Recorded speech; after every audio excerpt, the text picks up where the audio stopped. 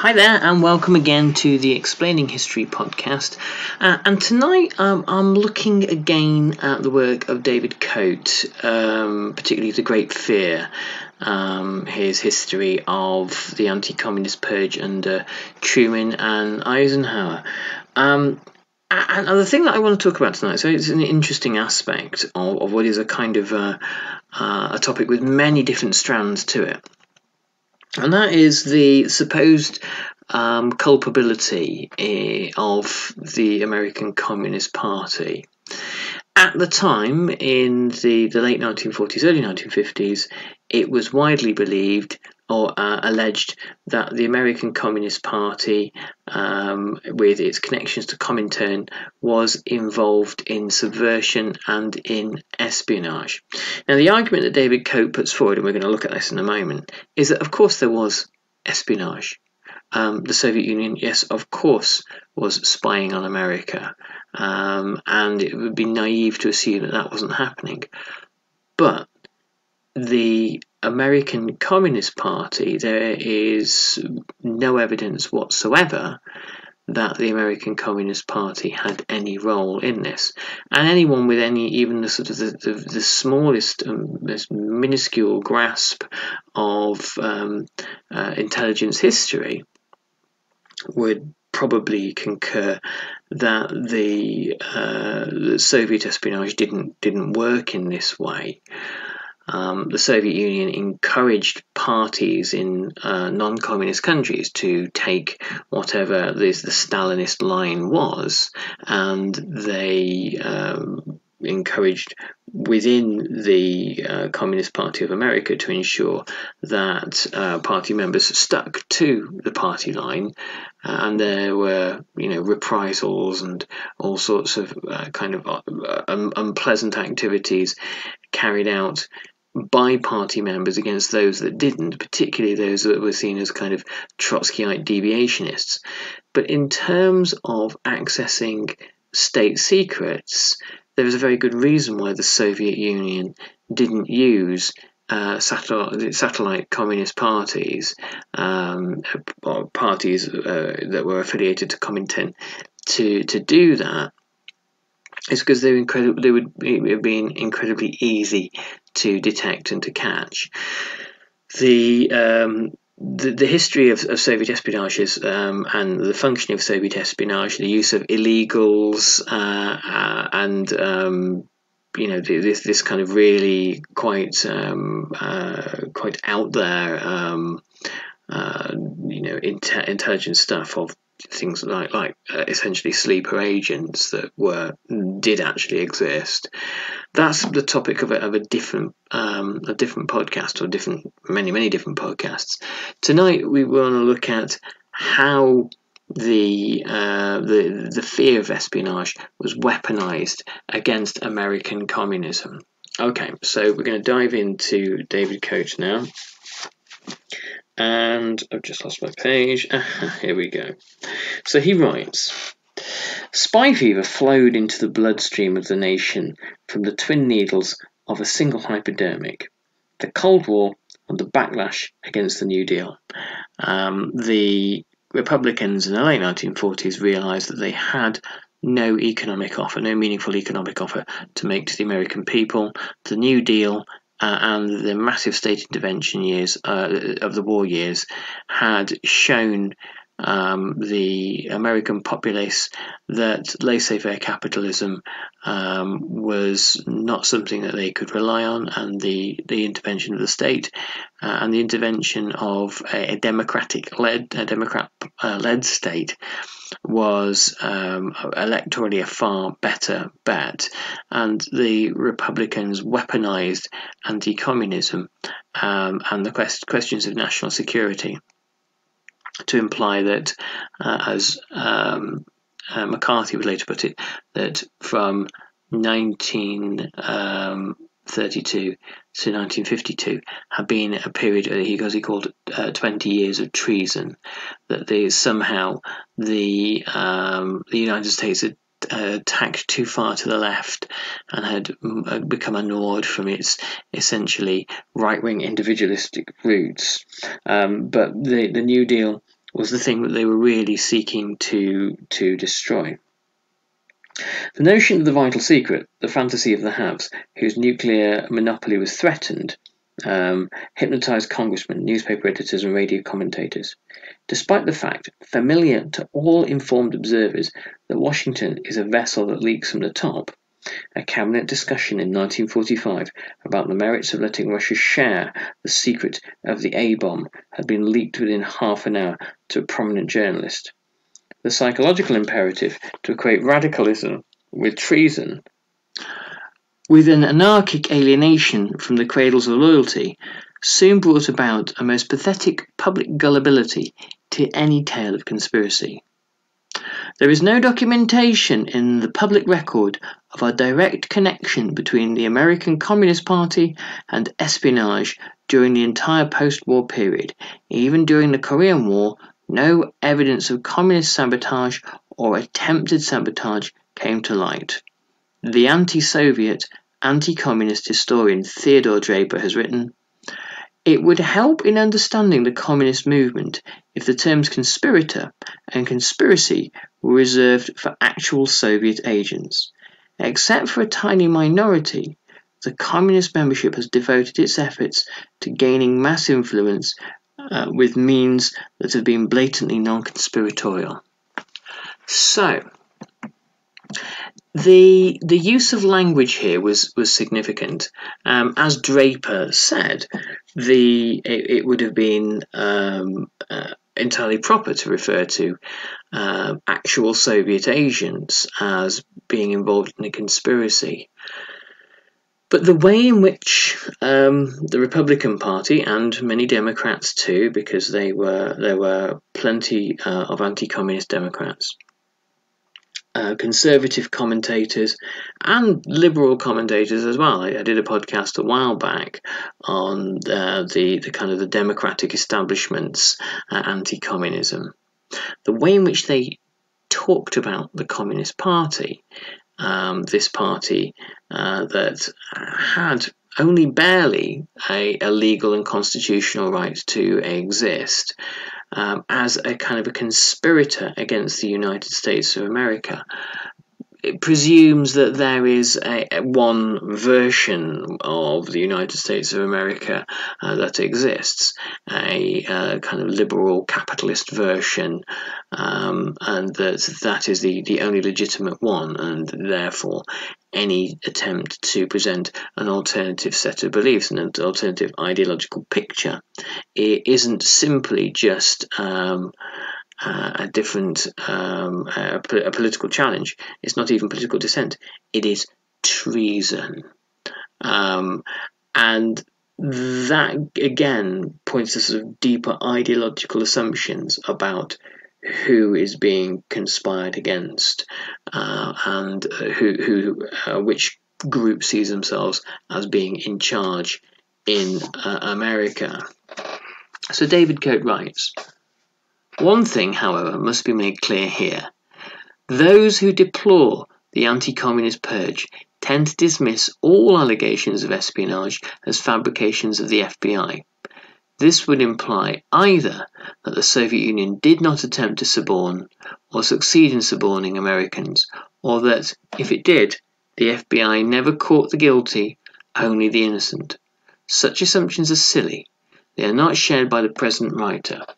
It is therefore a very real question whether Alger Hiss, the Rosenbergs, and others were in reality guilty or innocent of their crimes, of which they were accused and convicted. But it is a question which lies outside the proper province of this book and this podcast. There's already an abundant and contentious literature on the subject. Hiss and the Rosenbergs make their appearance here as elements in our portrait of the foreground, the front stage dramatics, which inevitably heightened tension throughout the country and greatly exacerbated the purge." So this is an important point, as I mentioned at the beginning of the podcast. Of course the Soviets were spying. The Los Alamos spy ring, the extent of the guilt of the Rosenbergs is up for debate. Many historians have questioned how far either Ethel or Julius Rosenberg really knew what they were doing, or if one was more guilty than the other. And again, this is for a different kind of discussion. And even if they were guilty, the brutality of their execution stirred deep worry and fear and anxiety and anger in many parts of America, not simply just the liberal establishment. That being so, the way in which the case of the Rosenbergs and Alger Hiss and various others was weaponized and used wasn't designed necessarily to prevent espionage, Soviet espionage in America. It was designed to score broad political points by the Republicans and the right of the right-leaning Democrats in order to continue waging a Cold War, which was, in David Coates' view, in America's interests to wage, and also to destroy the organised left in America, which, particularly in the guise of the trade union movement, had become greatly empowered during the Depression years, the New Deal, and the war years. On the 15th of February 1946, the Canadian government announced the arrest of 22 people charged with illegally passing information to the representatives of the Soviet Union. This followed the defection from the Soviet embassy in Ottawa of a cipher clerk, Igor Guzhenko, who brought with him incriminating files that conclusively proved the existence of an espionage ring staffed by trained personnel from the NKVD and military intelligence. Washington also noted proven links between the Canadian network and parallel ones in Britain and the United States, together with a demonstrable Soviet interest in devices relevant to post-war defense and communication systems of Western powers. Closer to home, writes David Coate, the Amarasia case kicked off the post-war espionage hunting season. Early in 1945, agents of the Office of Strategic Services raided the magazine Amarasia and turned up over 1,000 documents purloined from the State, War and Navy departments.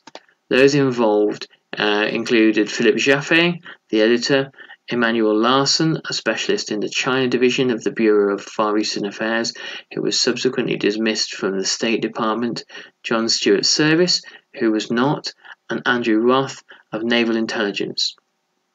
Although the Hearst and the Scripps Howard press built the affair up into a great spy sensation, it was much less than that. At his trial in September 1945, Jaffe was described even by the prosecutor as merely an overzealous editor. Larson turned up his coat and published a piece in September 1946 in the September 1946 issue of Plain Talk, a right-wing magazine, in which he complained that the State Department had been infiltrated by communists and accused Jaffe of having had dealings with Earl Browder, who was the head of the Communist Party of the USA, and the Soviet consulate. This was no doubt true. Jaffe, a Russian-born businessman, had been active in the communist circle since the 30s and had visited Mao in Yan'an. You might recall a podcast I did a while ago about Edgar Snow, the American journalist who first visited Mao in Yan'an in the 1930s and wrote the famous book Red Star Over China, all the time being part of being kind of carefully managed by Mao's minders, the whole affair being stage managed. But it made Yan'an a kind of a focal point for the American and European left and liberal intelligentsia, the kind of the fellow traveller movement, who went to see this kind of revolutionary figure who was, made immensely famous by Snow's book. not realising the extreme brutality that Mao in Yunnan inflicted on his own supporters, purging those who he viewed to be potential rivals. The Maoism and a Global History by Julia Lovell, of which I'm going to talk about a lot more on this podcast, is a great book and a great place to read about the Yunnan years. So yes, he visited Yunnan and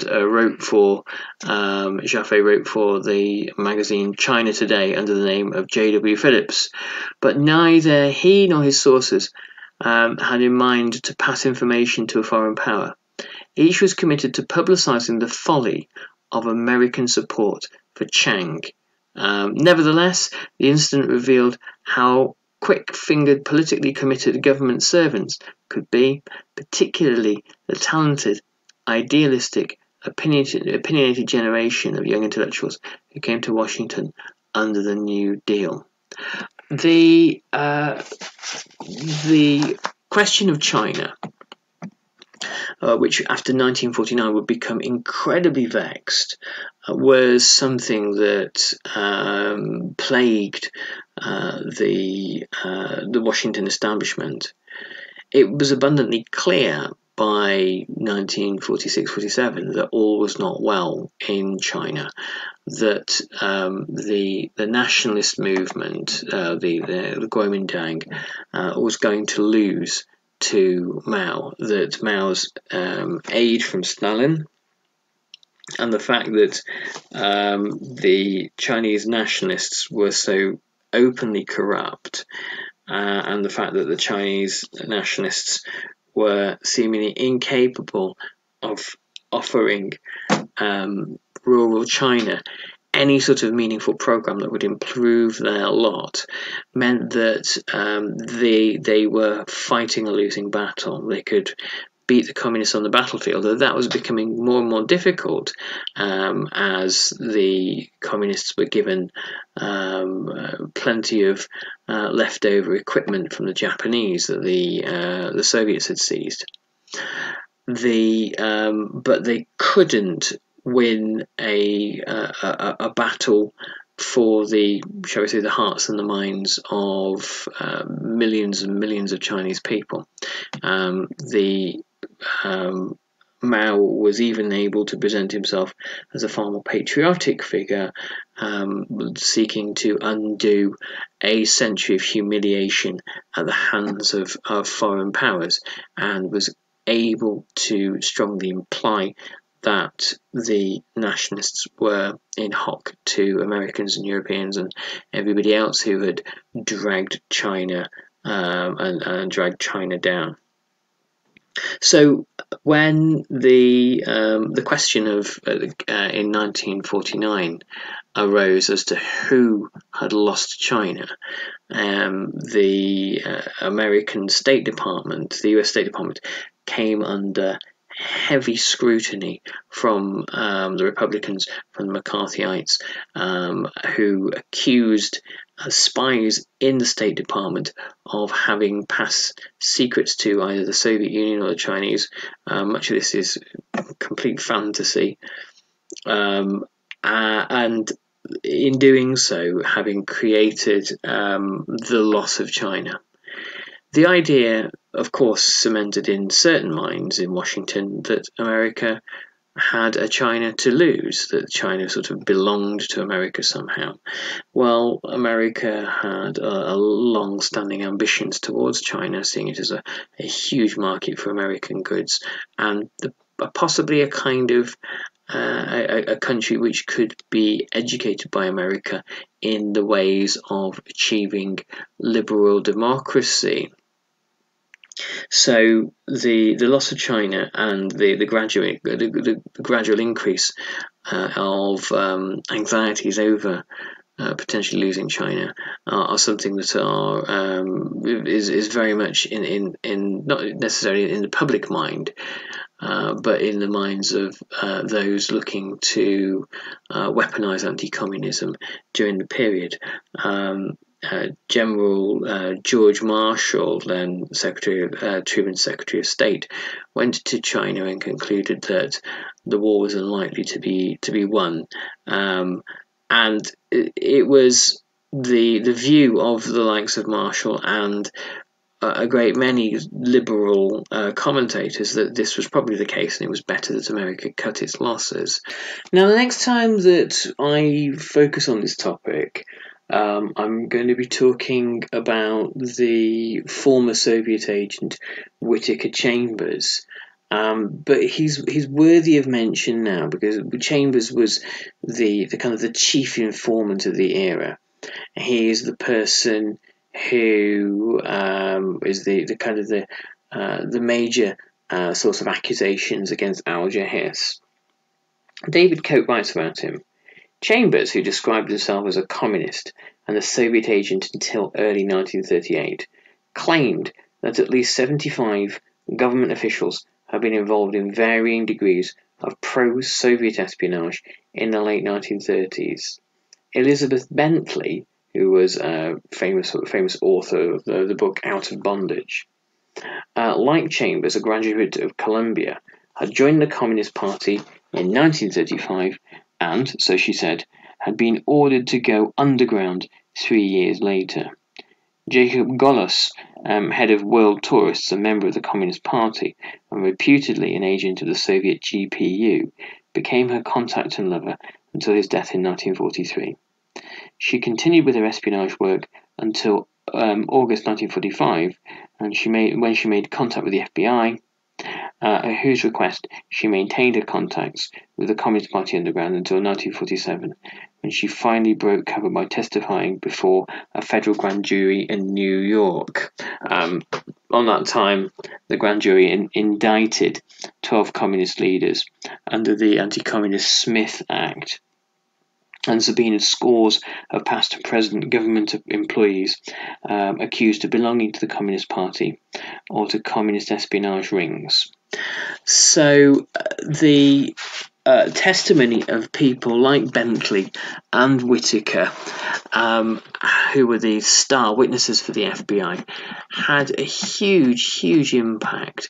And the implication here is that these claims were highly unreliable, and largely because much of the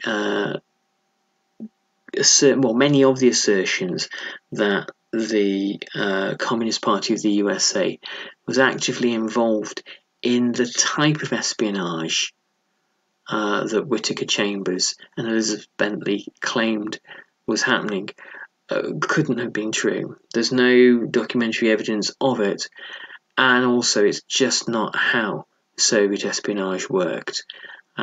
Soviet spies, the KGB was had the most sophisticated spying apparatus in the world, and they just didn't rely on people in this way.